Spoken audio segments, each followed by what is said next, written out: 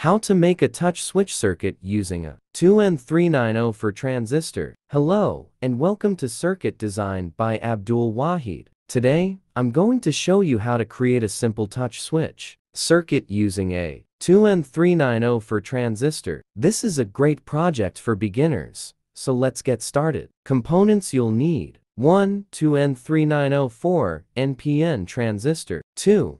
Resistors 10K, 1M, and for 70. 3. Lead. 4. Touch plate. You can use a piece of metal or a conductive material. 5.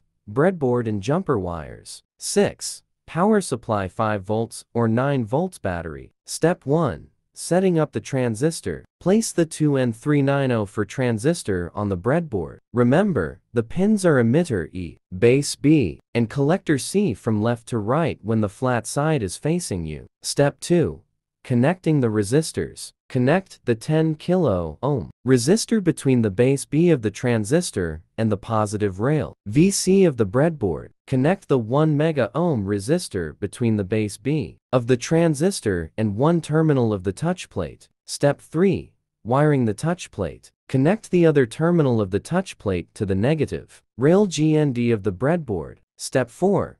Setting up the LED. Connect the anode long leg of the LED to the collector C of the transistor. Connect the 470 ohm resistor from the cathode short leg of the LED to the positive rail VC. Step 5. Completing the circuit. Connect the emitter E of the transistor to the negative rail GND of the breadboard. Finally, connect your power supply. Attach the positive terminal to the positive rail VC and the negative terminal to the negative rail GND. Step 6. Testing the circuit. When you touch the touch plate, the LED should light up. Remove your finger, and the LED will turn off. If the LED doesn't light up, double-check your connections and ensure your power supply is working. And there you have it. A simple touch switch circuit using a 2N3904 transistor. This is a fantastic project to understand the basics of transistors and touch-sensitive circuits. If you enjoyed this tutorial, please give it a thumbs up and subscribe to Circuit Design by Abdul Waheed for more educational electronics projects. See you next time. Thanks for watching. Don't forget to like, comment, and subscribe.